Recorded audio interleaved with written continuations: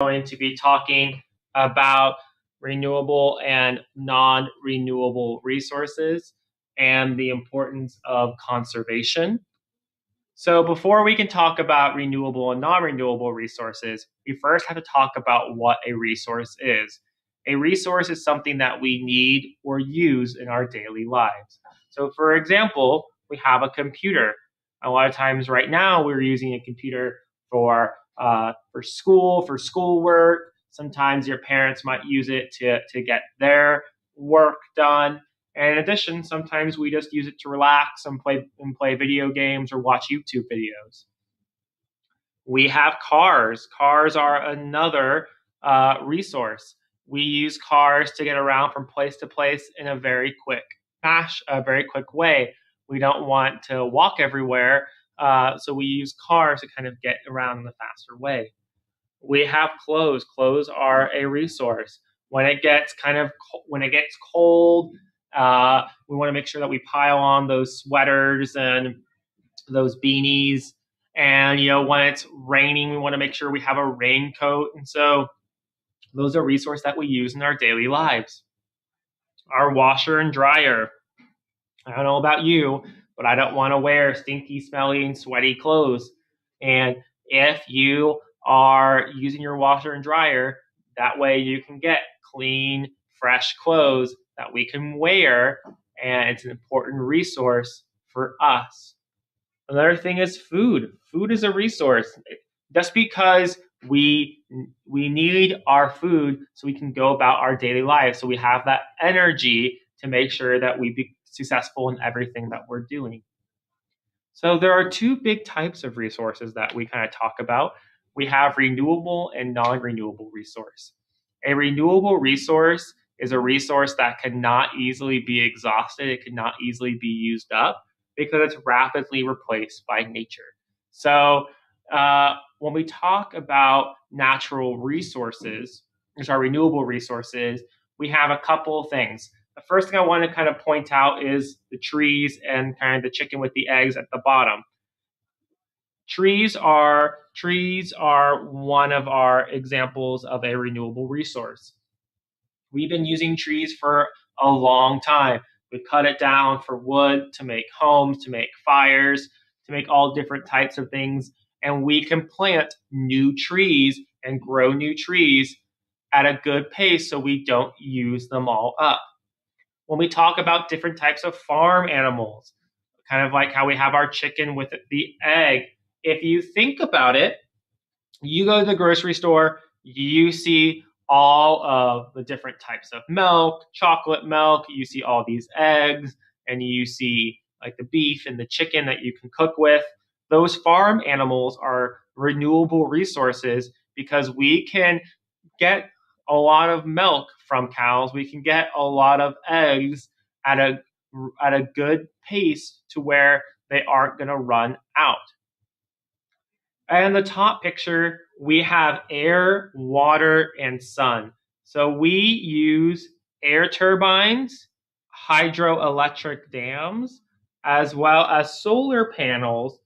And we use this for renewable energy. And these are important because these are some resources, renewable resources that we can use for energy that are not going to run out. These are resources that we are going to have because they are not going to run out, and they're safe resources to use for our energy. Now we have what's called non-renewable resources. And non-renewable resource is a resource that once exhausted or once used up cannot be replaced in a short amount of time.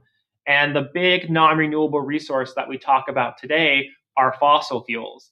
And fossil fuels were made over hundreds of millions of years, and they were made from like dead plants and algae and other kind of organic material, organic matter.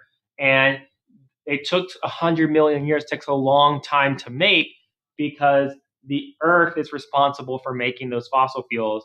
But the pressure and the heat that they get way down closer towards the earth's farther down the earth, they begin to kind of make into fossil fuels. And so we have three big types of fossil fuels. We have coal, petroleum, and natural gas. So coal is a fossil fuel that we kind of mine, and what we do is we burn it up. We burn the coal so we can make energy. A lot of our coal is used to power our factories. If you ever seen a factory running, it has these big clouds of smoke coming out.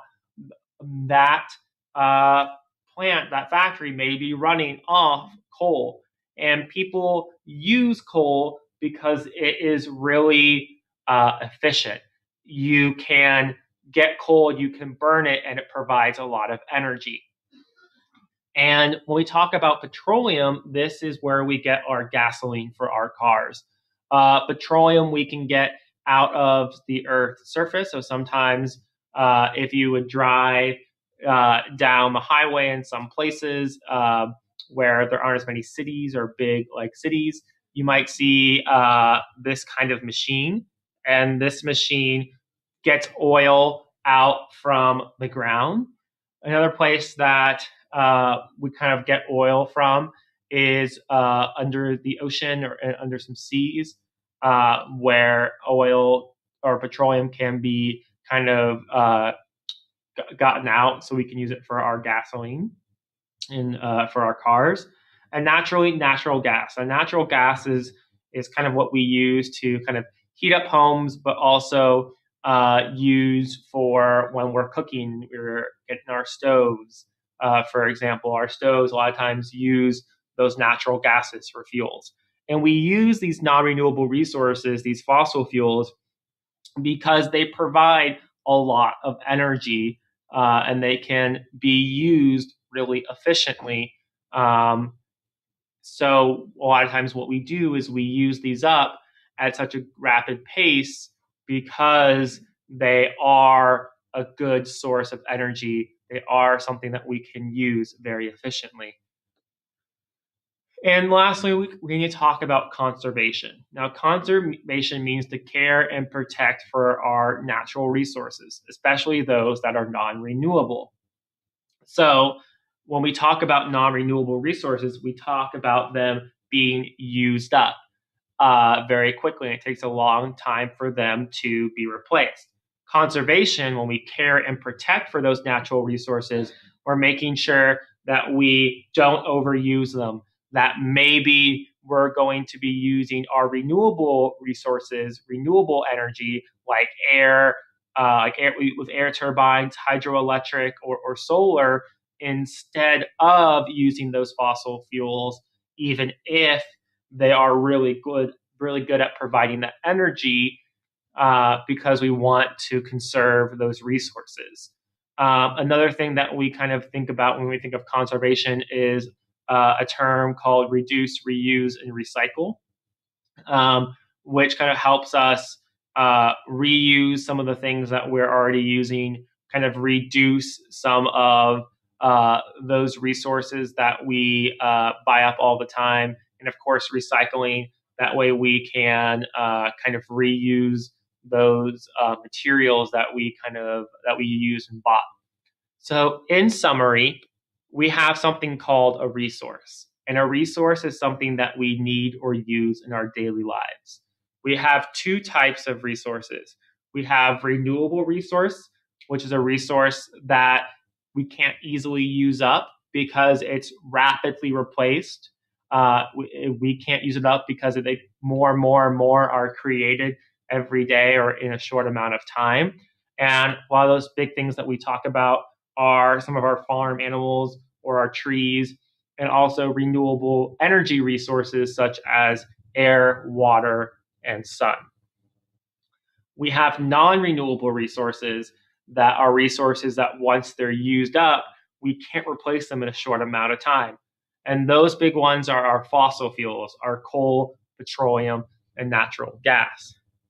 And lastly, it's important to conserve. Conservation is important so we can protect and care for our natural resources so that we never use them fully up, because scientists are projecting that if we keep on using these non-renewable resources, these fossil fuels at the rate we are, eventually we're going to run out very soon.